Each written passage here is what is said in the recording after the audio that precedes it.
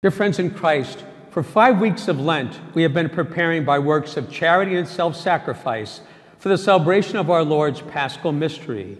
Today we come together to begin this solemn celebration in union with the whole church throughout the world. Christ entered in triumph into his own city to complete his work as our Messiah, to suffer, to die, and to rise again. Let us remember with devotion this century which began his saving work and follow him with a lively faith. United with him in his suffering on the cross, may we share his resurrection and new life. Let us pray. Almighty God, we pray you to bless these branches and make them holy. Today we joyfully acclaim Jesus, our Messiah and King. May we reach one day the happiness of the new and everlasting Jerusalem by faithfully following him who lives and reigns forever and ever. Amen. A reading from the Holy Gospel according to John. When the great crowd that had come to the feast heard that Jesus was coming to Jerusalem, they took palm branches and went out to meet him and cried out, "Hosanna! Blessed is he who comes in the name of the Lord, the King of Israel." Jesus found an ass and sat upon it, as it is written, "Fear no more, O daughter Zion. See, your king comes seated upon an ass's colt." His disciples did not understand this at first, but when Jesus had been glorified, they remembered that these things were written about him and that they had done this for him. The Gospel of the Lord. Praise to you, Lord Jesus Christ. Let us go forth in peace, praising Jesus our Messiah, as did the crowds who welcomed him to Jerusalem.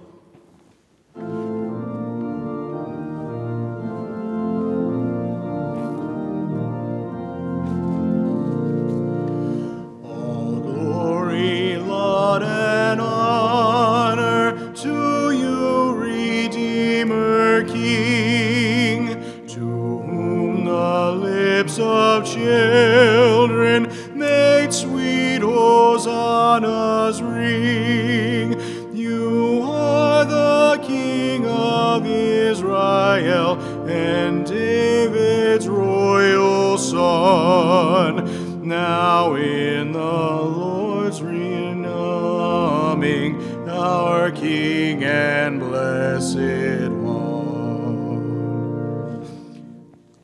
Let us pray. Almighty ever-living God, you've given the human race Jesus Christ, our Savior, as a model of humility. He fulfilled your will by becoming man and giving his life on the cross. Help us to bear witness to you by following his example of suffering and make us worthy to share in his resurrection.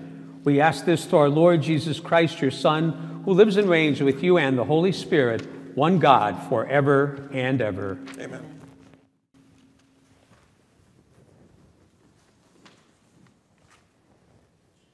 A reading from the book of the prophet Isaiah. The Lord God has given me a well-trained tongue, that I might know how to speak to the weary a word that will rouse them. Morning after morning he opens my ear that I may hear, and I have not rebelled, have not turned back. I gave my back to those who beat me, my cheeks to those who plucked my beard. My face I did not shield from buffets and spitting. The Lord God is my help, therefore I am not disgraced. I have set my face like flint, knowing that I shall not be put to shame. The word of the Lord. Thanks be to God.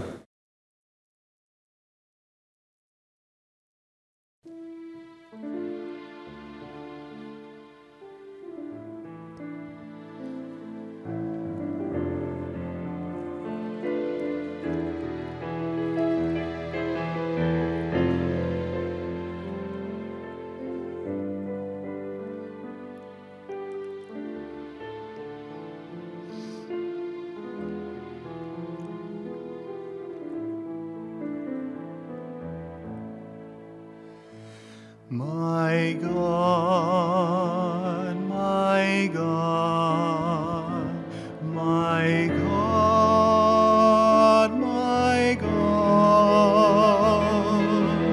why have you forsaken me, my God, my God?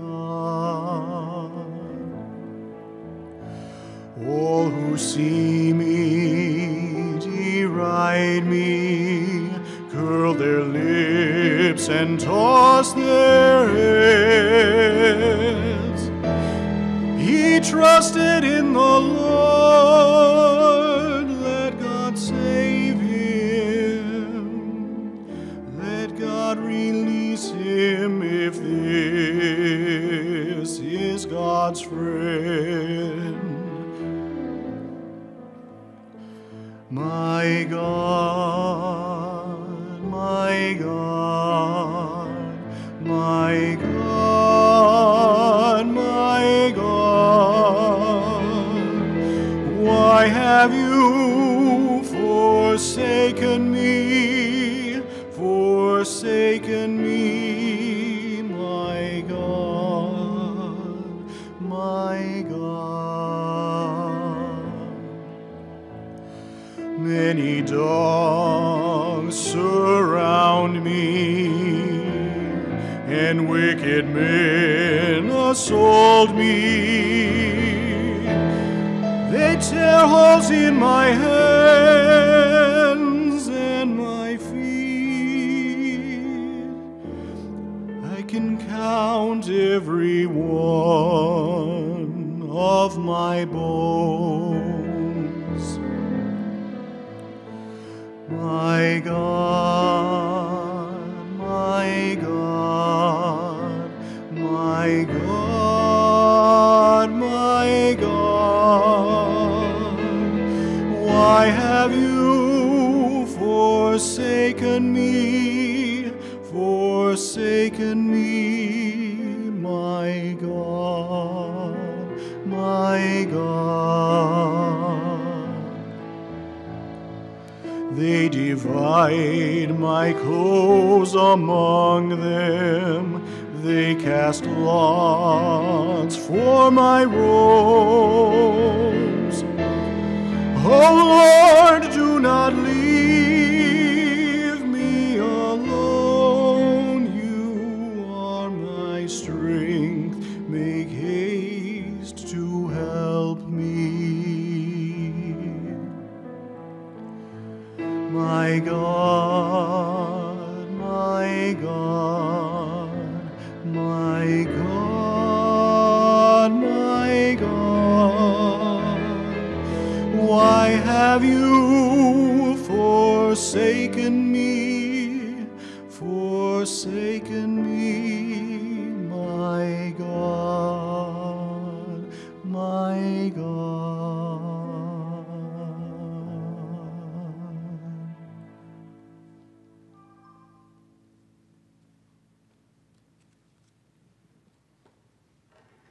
A reading from the letter of St. Paul to the Philippians. Christ Jesus, though he was in the form of God, did not regard equality with God something to be grasped. Rather, he emptied himself, taking the form of a slave, coming in human likeness, and found human in appearance. He humbled himself, becoming obedient to the point of death, even death on the cross. Because of this, God greatly exalted him and bestowed on him the name which is above every name, that at the name of Jesus every knee should bend, of those in heaven and on earth and under the earth, and every tongue confess that Jesus Christ is Lord, to the glory of God the Father. The word of the Lord. Thanks be to God.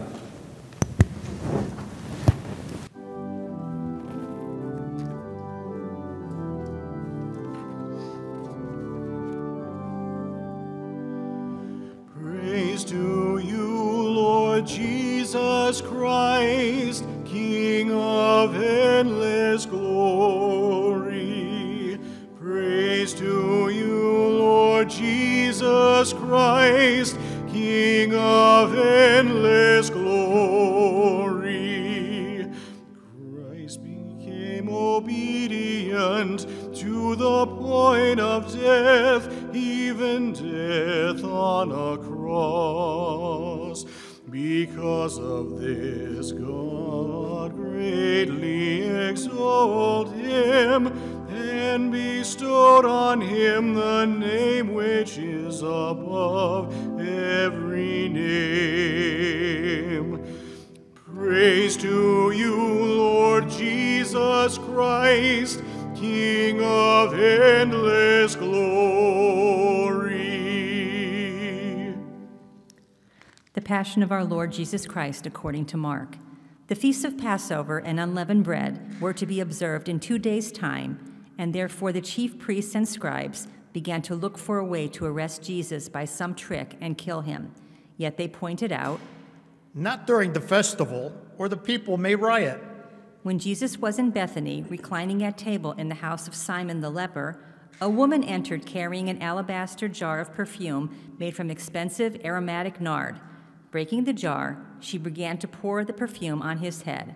Some were saying to themselves indignantly, What is the point of this extravagant waste of perfume? It could have been sold for over 300 silver pieces and the money given to the poor.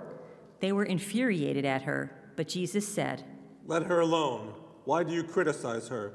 She has done me a kindness. The poor you will always have with you, and you can be generous to them whenever you wish, but you will not always have me. She has done what she could. By perfuming my body, she is anticipating its preparation for burial. I assure you, wherever the good news is proclaimed throughout the world, what she has done will be told in her memory. Then Judas Iscariot, one of the 12, went off to the chief priests to hand Jesus over to them. Hearing what he had to say, they were jubilant and promised to give him money. He, for his part, kept looking for an opportune way to hand him over. On the first day of unleavened bread, when it was customary to sacrifice the Paschal lamb, his disciples said to him, Where do you wish us to go to prepare the Passover supper for you? He sent 2 of his disciples with these instructions. Go into the city, and you will come upon a man carrying a water jar. Follow him. Whatever house he enters, say to the owner, The teacher asks, Where is my guest room where I may eat the Passover with my disciples? Then he will show you an upstairs room, spacious, furnished, and all in order. That is the place you are to get ready for us. The disciples went off. When they reached the city, they found it just as he had told them, and they prepared the Passover supper. As it grew dark, he arrived with the 12. They reclined at table, and in the course of the meal, Jesus said, I give you my word, one of you is about to betray me. Yes, one who is eating with me. They began to say to him sorrowfully, one by one, Surely not I. It is one of the 12, a man who dips into the dish with me. The Son of Man is going the way the Scripture tells of him. Still, accursed by that man by whom the Son of Man is betrayed, it were better for him that he had never been born. During the meal, he took bread, blessed and broke it, and gave it to them. Take this. This is my body. He likewise took a cup, gave thanks, and passed it to them, and they all drank from it. This is my blood, the blood of the covenant, to be poured out on behalf of many. I solemnly assure you, I will never again drink of the fruit of the vine until the day when I drink it in the reign of God. After singing songs of praise, they walked out to the Mount of Olives. Jesus then said to them, Your faith in me shall be shaken, for Scripture has it, I will strike the shepherd and the sheep will be dispersed. But after I am raised up, I will go to Galilee ahead of you. Peter said to him, Even though all of you are shaken in faith, it will not be that way with me. I give you my assurance, this very night, before the cock crows twice, you will deny me 3 times. But Peter kept reasserting vehemently, Even if I have to die with you, I will not disown you. They all said the same. They went then to a place named Gethsemane. Sit down here while I pray. At the same time, he took along with him Peter, James, and John. Then he began to be filled with fear and distress. He said to them, My heart is filled with sorrow to the point of death. Remain here and stay awake. He advanced a little and fell to the ground, praying that if it were possible, this hour might pass him by. He kept saying, Abba, O Father, you have the power to do all things. Take this cup away from me, but let it be as you would have it, not as I.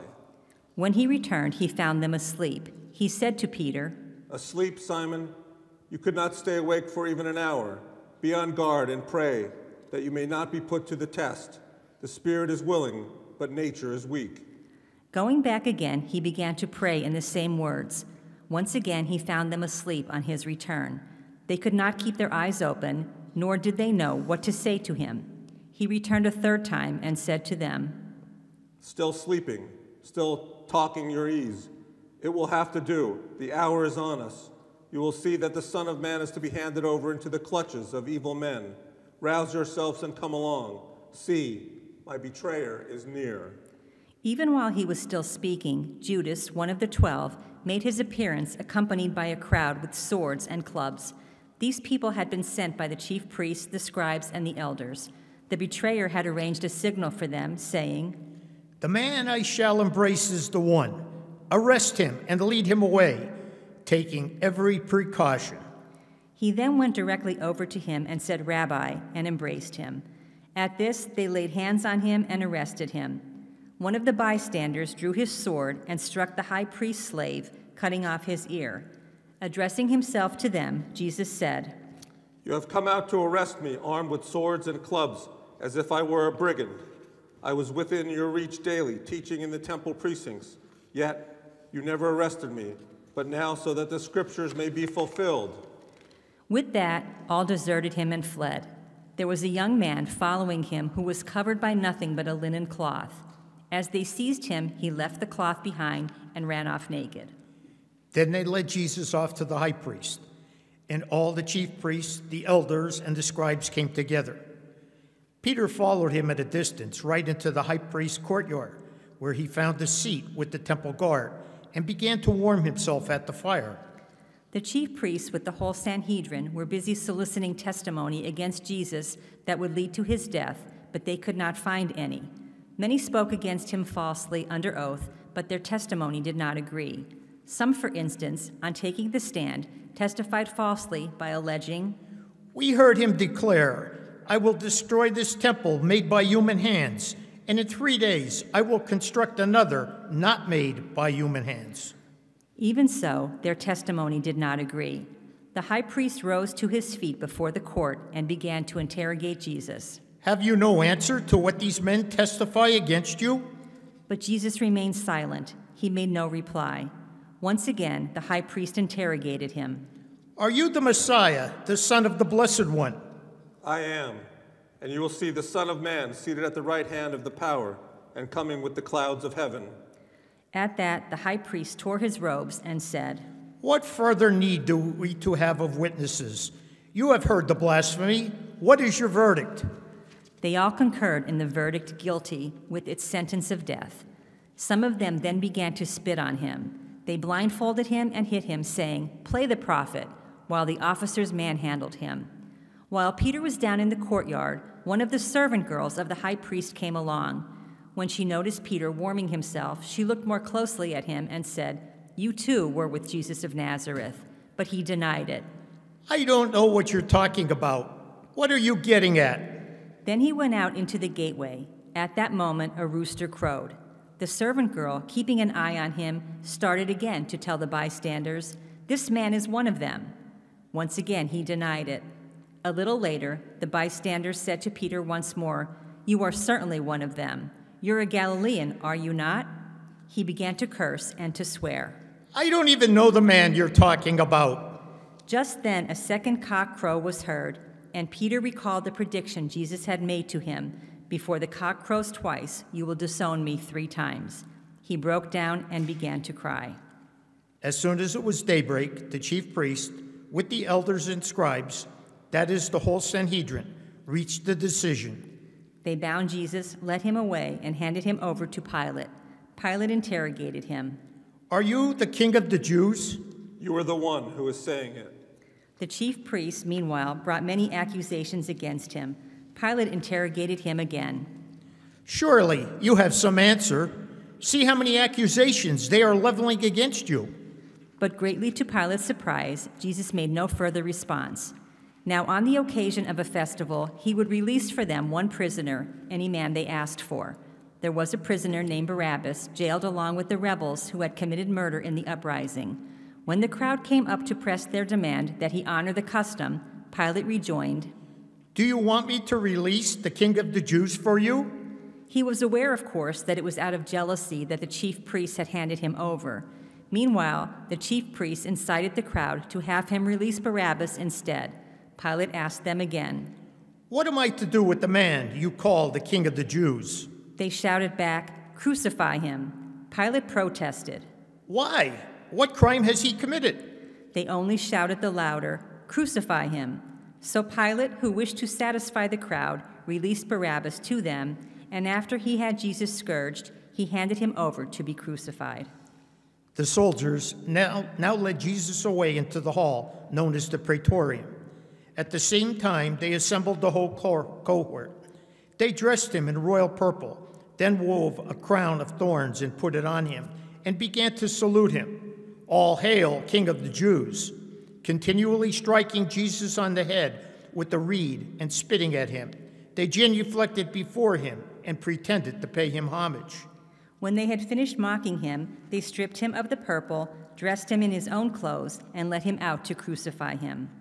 A man named Simon of Cyrene, the father of Alexander and Rufus, was coming in from the fields, and they pressed him into service to carry the cross. When they brought Jesus to the site of Golgotha, which means skull place, they tried to give him wine drugged with myrrh, but he would not take it. Then they crucified him and divided up his garments by rolling dice for them to see what each would take. It was about 9 a.m. when they crucified him. The inscription proclaiming his offense read, "The King of the Jews." With him they crucified 2 insurgents, one at his right and one on his left. People going by kept insulting him, tossing their heads and saying, "Ha ha! You are going to destroy the temple and rebuild it in 3 days. Save yourself now by coming down from that cross." The chief priests and the scribes also joined in and jeered.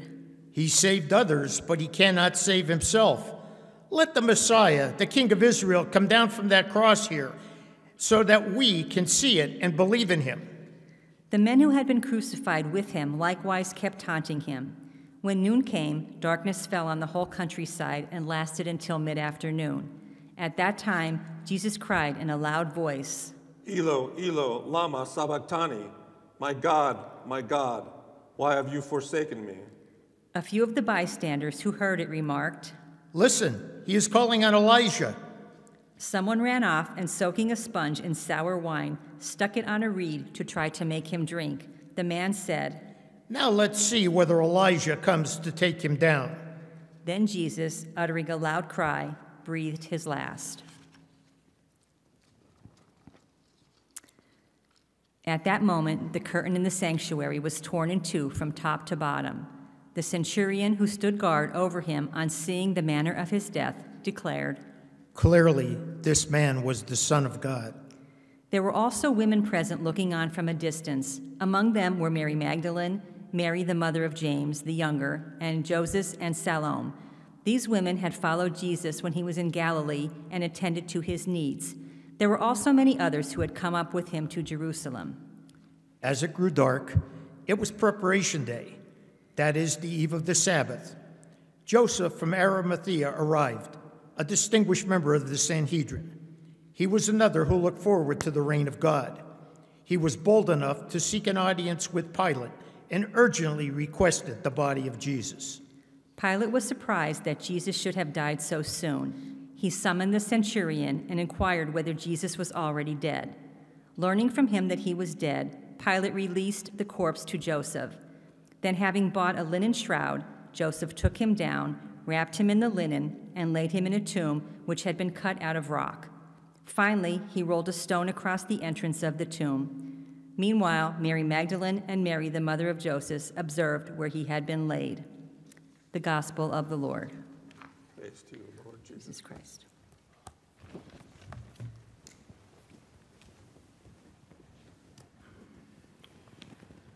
There's really not much to be said after the gospel. It kind of says everything. I'd just like to invite you to join us for the Triduum on Holy Thursday. It'll be at 7 o'clock, both live and on the social media. Good Friday will be 1 o'clock. And Easter, we're doing two things. The Easter Vigil, which will be at 8 o'clock on Holy Saturday night, as well as it will be broadcast during the day on Easter. And also there's a 10:30 Children's Mass, which will be broadcast over the internet, but also if we also have it live where the children will really, hopefully have a wonderful Easter thanks to the wonderful parish that we belong to. I'd just like to just kind of wrap up what happened today in the gospel. It's simply this. We were never promised an easy life. We were never promised that life would be fair, as we see in today's gospel. But the one thing Jesus not only promised us, but he showed us is this. He guaranteed us that we would have a safe journey home. And that, I remind you, is what Easter is all about. It's about a safe journey home. God bless.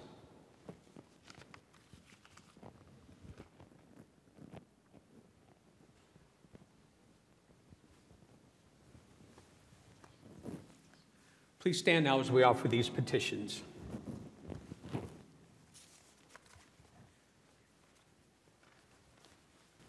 For church leaders, may they lead their flock with love, understanding, and acceptance, and always protect the marginalized. Let us pray to the Lord. Lord, hear our prayer. For all those who struggle to believe or whose faith encounters resistance, may they find peace and courage and continue to proclaim their faith. Let us pray to the Lord. Lord, hear our prayer.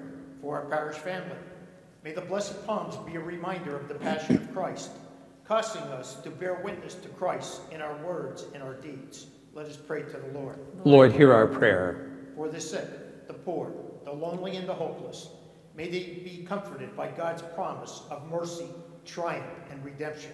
Let us pray to the Lord. Lord, hear our prayer. For those who have died, may they rise again to see God's face in glory. Let us pray to the Lord. Lord, hear our prayer. Loving God, we thank you for the faith we share. May we continue to grow in our love for you through Christ our Lord. Amen.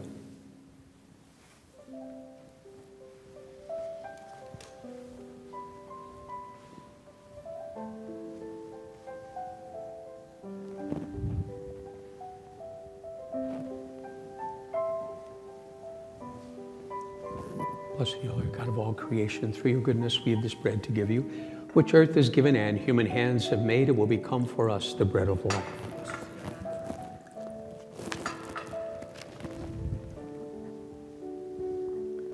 Blessed are you, Lord God of all creation. Through your goodness we have this wine to give you, fruit of the vine, work of human hands. It will become our spiritual drink. Blessed be God forever. Friends, let's pray that our gifts will be acceptable to God, our loving Father. May the Lord accept the sacrifice at our hands for the praise and glory of his name, for our good and the good of God's holy church. Through the passion of your only begotten Son, O Lord, may our reconciliation with you be near at hand, so that we do not merit it by our own deeds, yet by the sacrifice made once and for all, we may already feel the effects of your love and mercy through Christ our Lord. Amen. The Lord be with you. And with your spirit. Lift up your hearts. Lift them up to the Lord. Let us give thanks to the Lord our God. It is right and just. Father, it is truly right and just, our duty and our salvation, always and everywhere, to give you thanks. For though innocent, he suffered willingly for sinners and accepted unjust condemnation to save the guilty. His death has washed away our sins, and his resurrection has purchased our justification. So we truly join our loved ones in heaven as we pray this hymn of unending praise.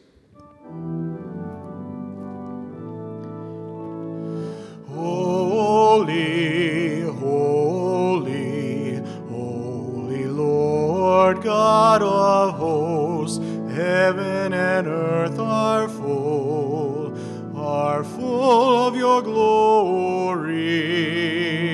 Hosanna, Hosanna, Hosanna in the highest.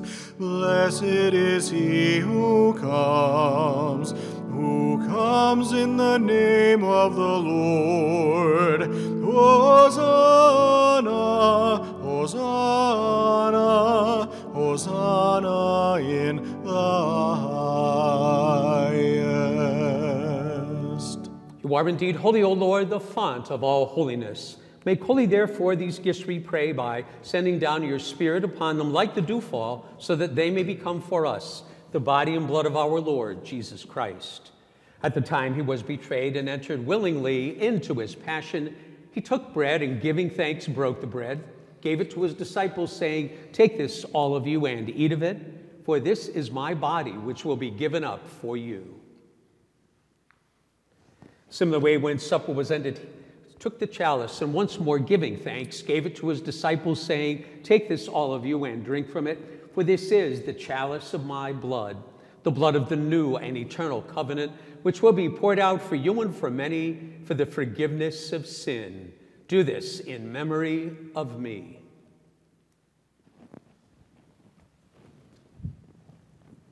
The mystery of faith. When we eat this bread and drink this cup, we proclaim your death, O Lord, until you come again. Therefore, as we celebrate the memorial of his death and resurrection, we offer you, Lord, the bread of life and the chalice of salvation, giving thanks that you've held us worthy to be in your presence and minister to you. Humbly we pray that, partaking of the body and blood of Christ, we may be gathered into one by the Holy Spirit. Lord, remember your church spread throughout the world. Bring her to the fullness of charity, together with Francis our Pope and Joseph our Bishop.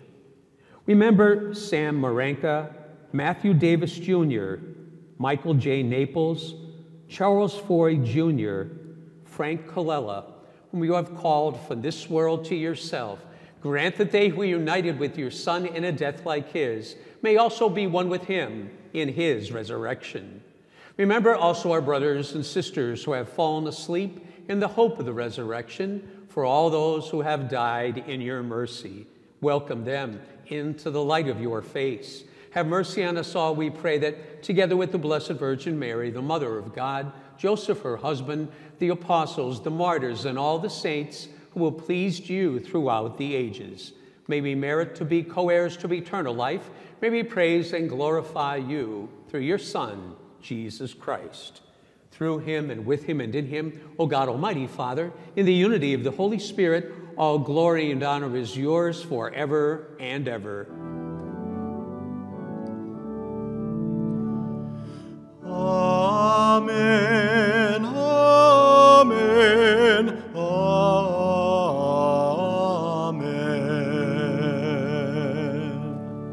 Let us pray as Jesus taught us. Our Father, who art in heaven, hallowed be thy name. Thy kingdom come, thy will be done, on earth as it is in heaven. Give us this day our daily bread, and forgive us our trespasses, as we forgive those who trespass against us. And lead us not into temptation, but deliver us from evil. Deliver us, Lord, from every evil, and graciously grant peace in our day, that by the help of your mercy we may be free from sin and safe from all distress, as we await with joyful hope the coming of our Savior, Jesus Christ. For the kingdom, the power, and the glory are yours, now and forever. Lord Jesus Christ, you said to your apostles, "Peace I leave you, my peace I give you." Look not on our sin, but on the faith of the church, and graciously grant her peace and unity in accordance with your will, who live and reign forever and ever. Amen. May the peace of our Lord be with each one of you. And with your spirit. Let us offer each other the sign of peace.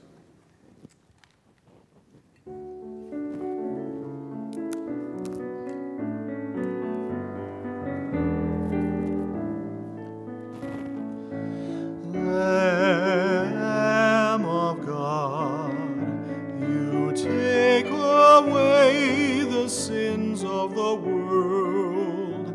Have mercy on us. Lamb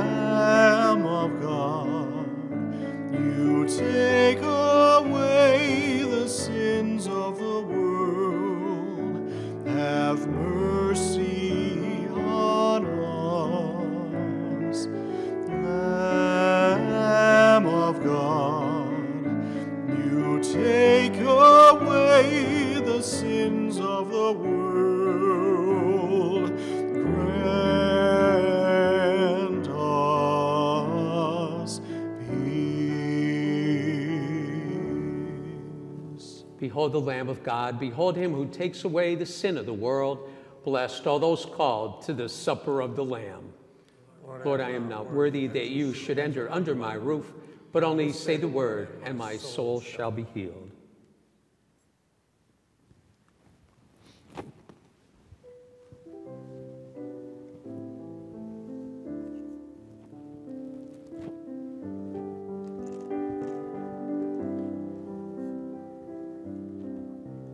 Those who were in the dark are blessed with the sunlight. We who live, we who die, are grateful for this gift, thankful for God's love.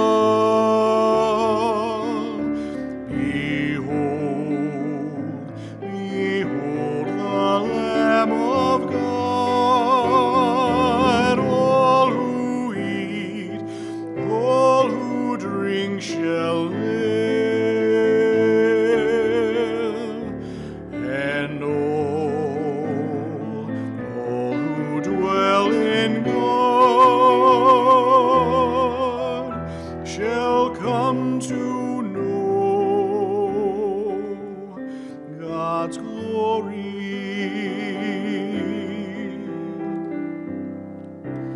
Peaceful now, those whose hearts are blessed with understanding of the wheat, of the wine, united with God's word,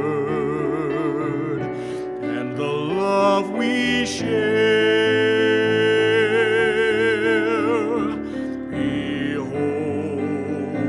Behold the Lamb of God. All who eat, all who drink shall live, and all who dwell in God shall come to know God's glory.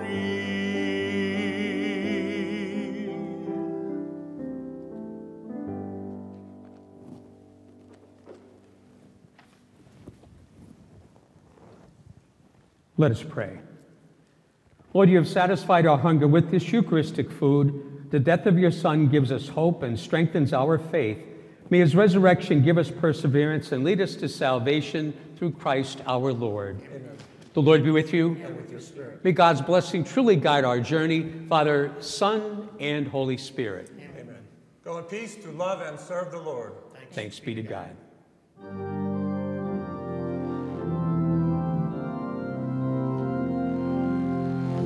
I have fixed my eyes on your hills, Jerusalem, my destiny. Though I cannot see the end for me, I cannot turn away. We have set our hearts for the way. This journey is our destiny. Let no one walk alone. The journey makes us one. Other spirits, lesser gods, have courted me with lies. Here among you I have found the truth which bids me rise. I have fixed my eyes on your hills, Jerusalem, my destiny. Though I cannot see the end for me, I cannot turn away. We have set our hearts for the way. This journey is our our destiny. Let